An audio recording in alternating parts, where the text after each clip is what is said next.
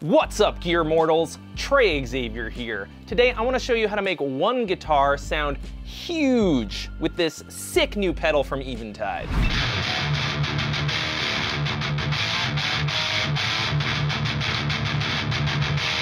Notice how that sounds like more than just one guitar playing. How am I doing that? It's just me here. There's no trickery. I haven't double tracked anything.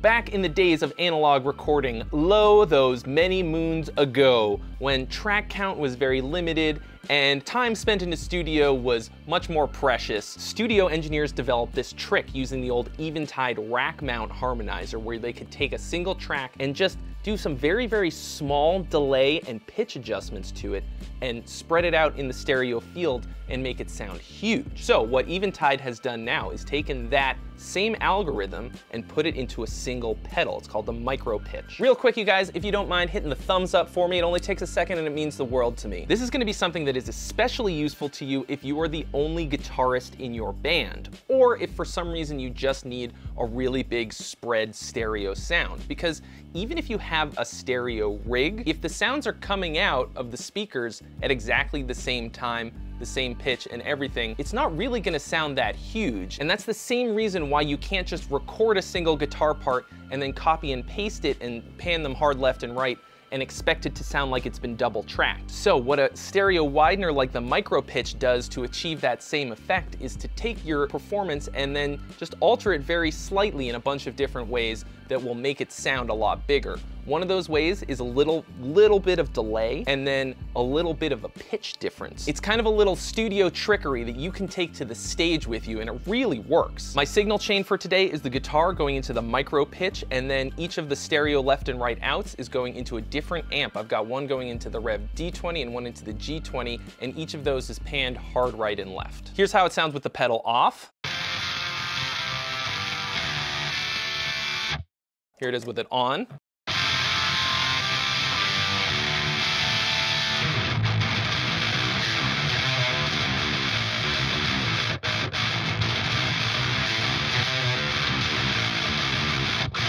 I like to use this kind of a thing on heavy guitar sounds whenever it's just a single guitar by itself, because it just sounds kind of weak without it. So that you can hear it a little bit better, I'm gonna do it on a clean guitar sound to make it a little more obvious what's going on. Here it is off, okay?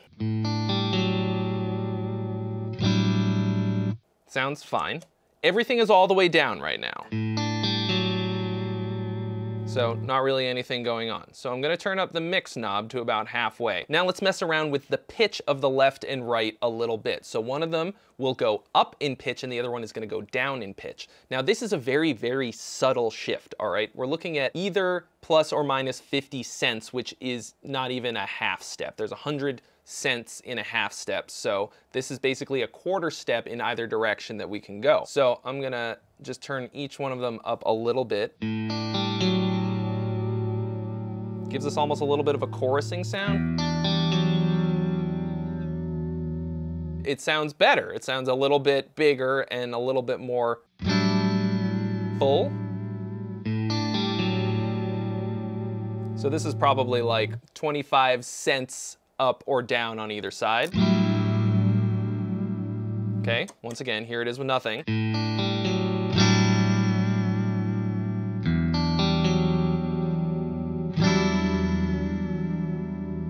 Now let's crank them both all the way up. So this is gonna be plus 50 on one side and minus 50 on the other side. There's a lot. Very warbly. Because it's mixed at about halfway, right? We've got a bit of the dry signal, and then we've got a bit of each left and right. And now we're gonna delay the left and right signals a little bit. And we're gonna do that by pushing this function button, this sort of toggles between the two different functions of each of these knobs, so that they didn't have to have 10, 12 knobs on here. They just made each one of them do two different things. So we push this and now these knobs affects the delay. So we're gonna turn those up just a smidge.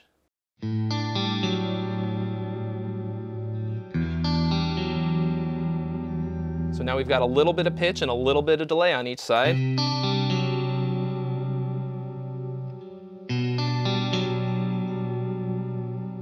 Here it is if we turn it off. And on.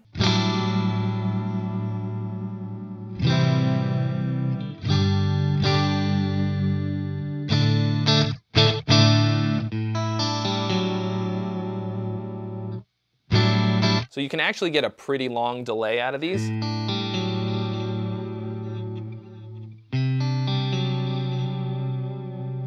And have it be more like a delay. See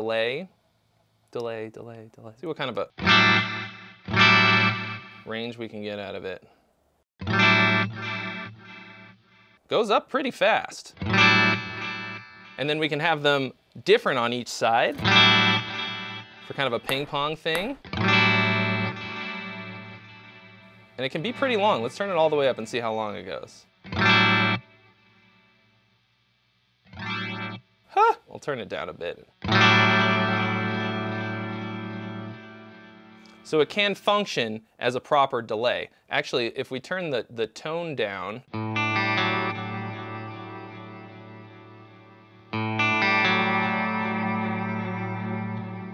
it's not quite like an analog delay sound, but it's a little less spanky. Personally, I like kind of a more subtle, like a tape type of delay, or like whatever, like an analog rolled off type of delay sound.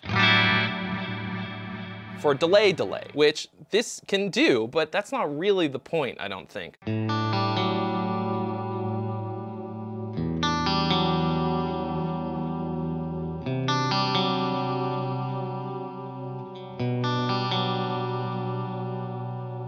Really nice, really, really nice.